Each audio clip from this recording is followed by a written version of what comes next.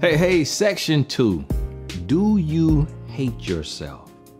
Now, I want you to think about this, and I really want you to process self-hate and ask yourself, do I hate myself?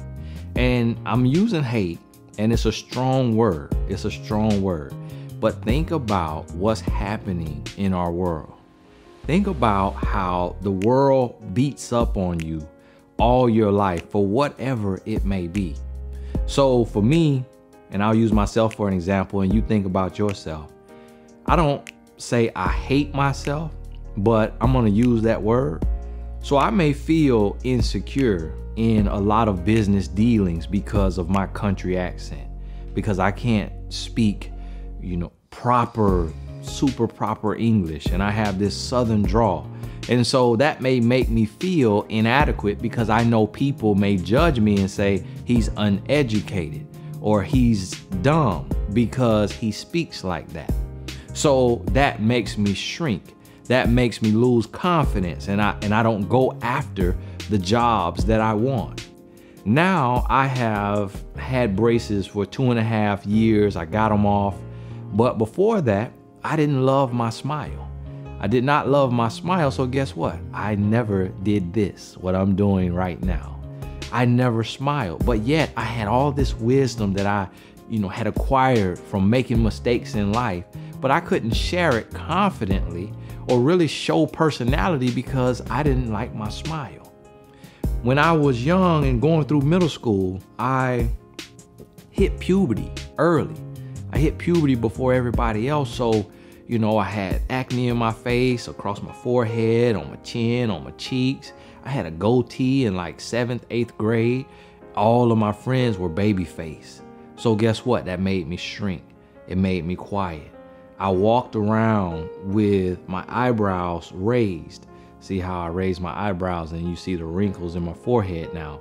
Well, with me having acne on my forehead, when I raised my eyebrows, the wrinkles would hide the acne. They would fold between the creases.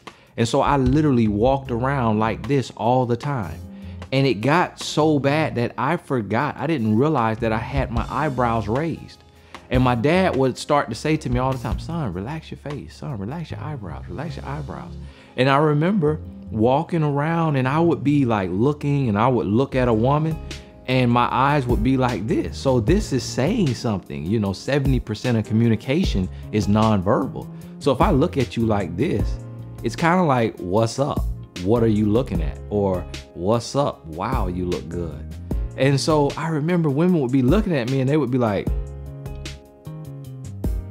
and I didn't understand it was because of my insecurity. I had my eyebrows raised and I was looking at her funny. And so think about this. And I share these examples so you can really think about. My wife told me, she was like, she was maybe in middle school or something like that. And she said, this girl said to her, stop poking your chest out, trying to look like you have breast. And she said from that day forward, she started to slump. So instead of having her shoulders back and, with proper posture, she started to slump. So now she has neck pain, she has shoulder pain, back pain from bad posture.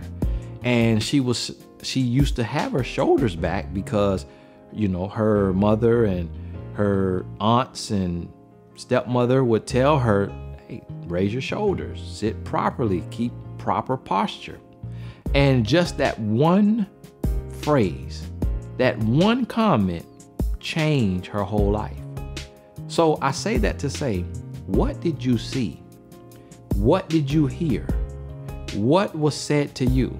Were you picked on because of your teeth, because of your forehead, because of your skin color, because of the texture of your hair, because of the size of your lips, the size of your nose?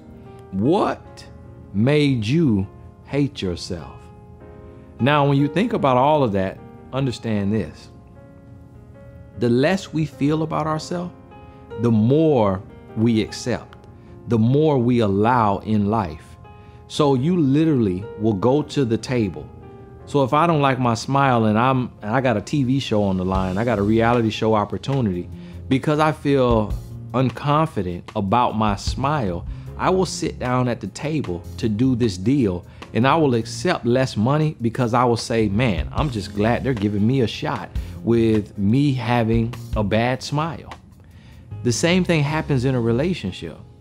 If you say, well, I don't like my body, I'm overweight, I don't like, my breasts, my butt, my thighs, as a man, if you say, well, I feel too short, or I'm too heavy, or I don't make enough money, whatever you don't like about yourself, whatever you hate about yourself, when you go into a relationship and you get somebody, it will make you feel like you need to accept less, like you need to settle because you feel inadequate. So sit down and really think about this thing and identify, do you hate yourself? And is it causing you to settle in your relationship?